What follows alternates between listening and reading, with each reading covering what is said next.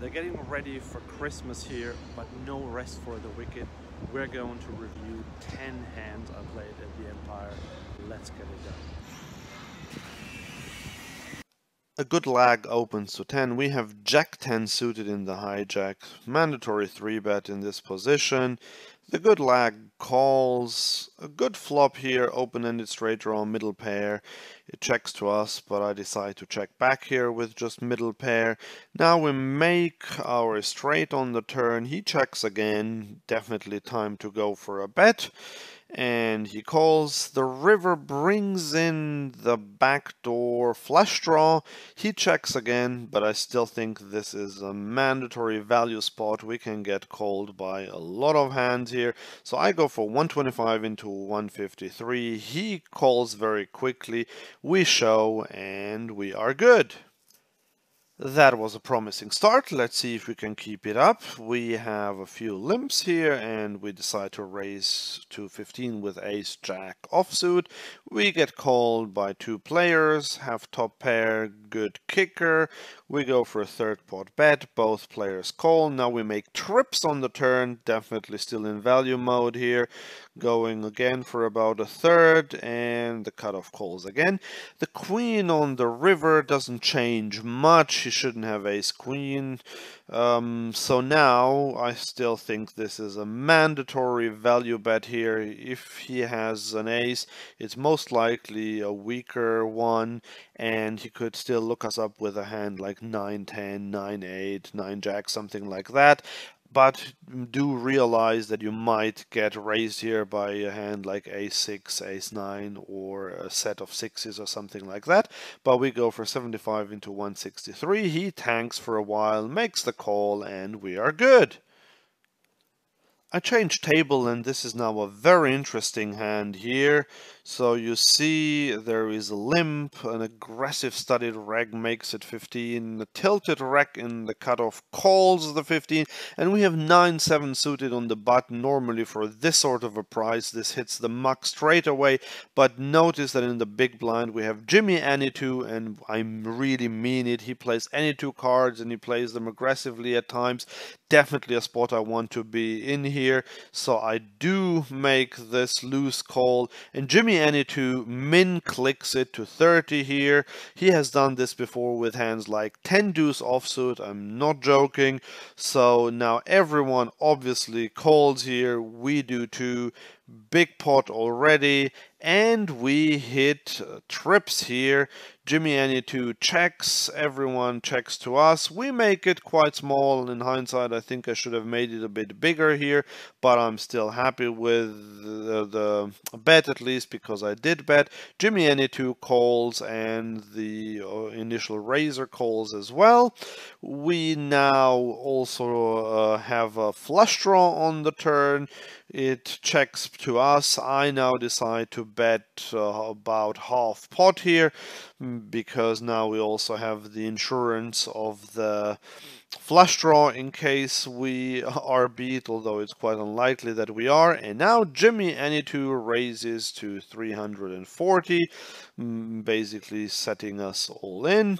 The other player gets out of the way. We naturally call this all in, and we are very lucky on the river. We river quads, and Jimmy Any2 shows up with ace jack. I don't have it here, but yeah, he had ace jack. He thought he had the nuts with his hand, and we scoop a very nice pot with quads. Jimmy Any2 has left, so I have now changed table again. We have pocket sixes and Beluga calls from the hijack. The small blind makes it 12, definitely a spot I want to be involved in. I call the 12, Beluga calls as well, and we flop a set. The regular player in the small blind c-bets. I decide to raise here on this wet board, and he might have an ace to call with, but now Beluga calls and the small blind gets out of the way. I don't really love the turn, but still definitely in value mode. I overbet here because I'm thinking if this guy has ace 10 or something like that, even another weaker ace, Beluga will call, but unfortunately he finds the fold button here. Now we open ace king offsuit in the cutoff, and the big blind, an old man, calls. Ace 9-6 with 2 clubs. He now leads out. He probably has an ace. I was thinking of raising him here, but I thought I have so much equity, especially with the ace of clubs, so I just call.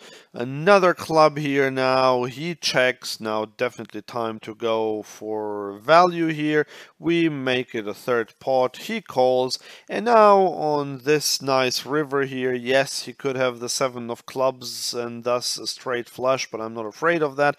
When he checks to me, I have now backdoored into the second nut, so going for 60. He sighs, but in the end he flicks in the call. I don't know what he had, but we are definitely good here.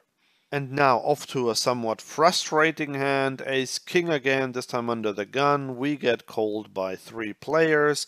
Ace 8-6 with a flush draw. I check range here, so then under the gun +1, bet, everyone calls. I could have raised here, but I decided, especially having the ace of hearts, I wanted to call here. A blank on the turn, it checks through, and on the river, unfortunately the flush comes in, but we still have the ace of hearts.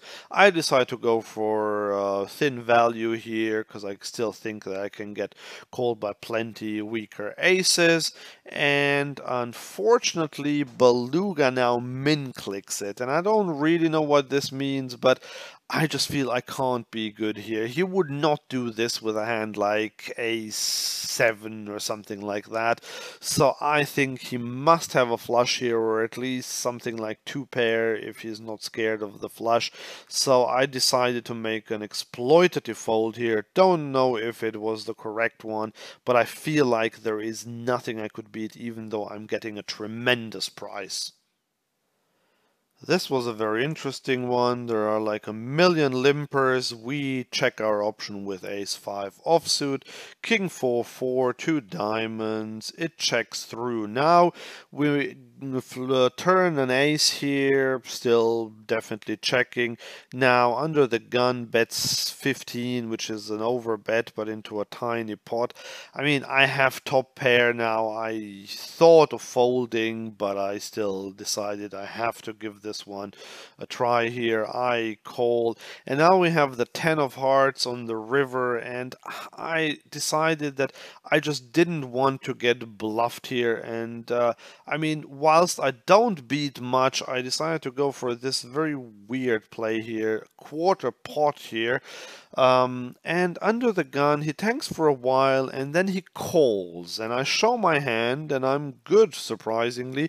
And I say surprisingly because if I really think that it is a surprise, then it was a bad bet, and I do think that it was actually bad in hindsight. But somehow I did get called by something worse, and I really don't know by what. I mean, why did he bet with something when the ace came there? So he can't have bet with a king, or especially an overbet. So he might just have had diamonds, and maybe he had the 10 of diamonds that he rivered a pair then, and wanted to look me up for my tiny bet. But yeah, whatever he had, he misplayed the turn, and I basically misplayed the river, but I'm happy that I scooped the pot in the end. Now we have pocket jacks in the small blind, and we have a straddle under the gun. There is a raise to 15 from the cutoff. We decide to go to 60 here, and now the big blind, the guy who hasn't been out of line much, makes it 135. The other players get out of the way, and I decide to call this. He just min-clicked it. He could have ace-king. He could be just messing around, although I'm not loving this.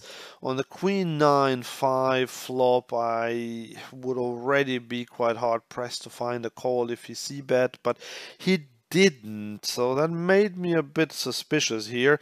Now the king comes, another terrible card for my hand and also for my range. So if he had ace king, now we're behind as well. So I decide to check, but he checks again, and now on a blank river, I'm still kind of in give up mode here. I check again. He checks behind, I show my jacks, and I am good to my surprise. He later says that he had pocket nines, which I don't really believe that he would have had a set here, so I don't know what was going on here, but somehow I won this pot. Here a decent player opens for 7 in the low jack. We have pocket 9s and decide to raise it up in the hijack. He calls 5-5-3, definitely a board I want to c-bet with my hand, and I want to c-bet it big on this one, so I make it 35. He calls. Now the ace comes. It's not great for my hand, but he should not call ace highs on the flop unless it's specifically ace x of spades. So I decide to just go for value again here, hopefully against an underpair or another flush draw. And he calls on the river the ace pairs. He checks again, and now there is definitely no merit to go for another bet. I check behind, and he says you're good. He just mucks his hand, so I think he probably had a flush draw here, and we are good, and we scoop another nice pot. And because everything has gone so well until now, I'm finishing this off with one that didn't. We make it 10 over a limper. An aggro reg makes it 36 in the small blind. And we have a mandatory call. We flop top 2, so not going anywhere. He makes it quite small. Third pot, not even quite. I decide to just call here because he still has the range and nut advantage. On this jack river, I don't really love it because he could have king 10 when he makes it 85, but I still have to call here, nothing else to do. And on the river, he now goes all in, and unfortunately, yeah, I can't really get away from this one. I thought he could have ace 4 suited, ace jack, possibly even ace 5 suited, or the same hand as me. So there is nothing I can do in the 3-bet pot with a small SPR, even though a triple barrel looks very strong from this player, but he is a bit on the aggressive side. I didn't think he would do it with ace king, but as I said, he could have weaker 2 pairs, but I would not be shocked to see pocket aces, pocket queens, pocket jacks, and we do indeed see pocket aces, and we lose this all in here. Quite unfortunate, but I still think with this hand I just can't get away from it.